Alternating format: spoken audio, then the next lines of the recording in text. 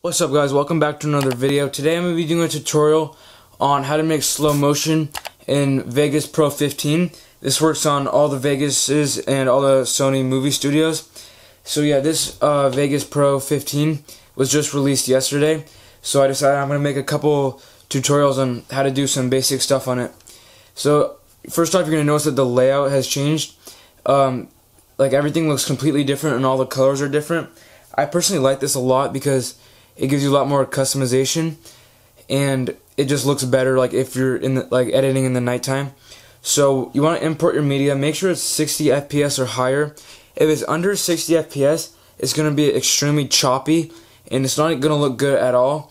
So you want to make sure you record it on 60 FPS or higher.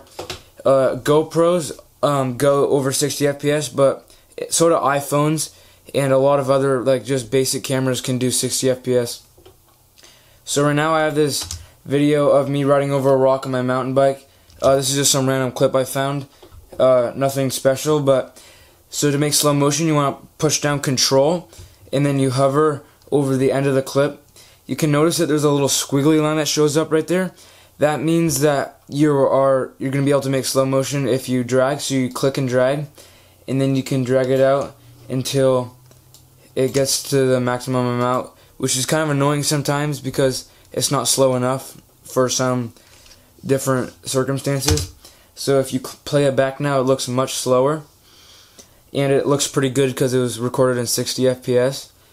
So yeah, there's also another way to make slow motion, and that is to do velocity.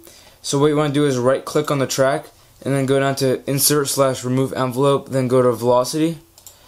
And then you see this little green bar right here. I find it easier if you zoom in so you can actually see it.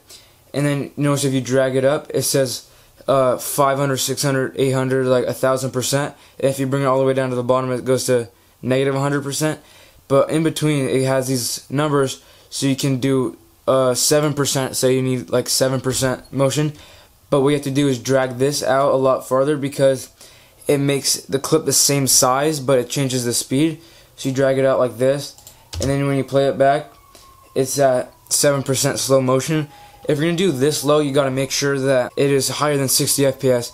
So I hope you guys like this video. Make sure you like and subscribe and leave a comment what you want to see next. I'll see you guys next time.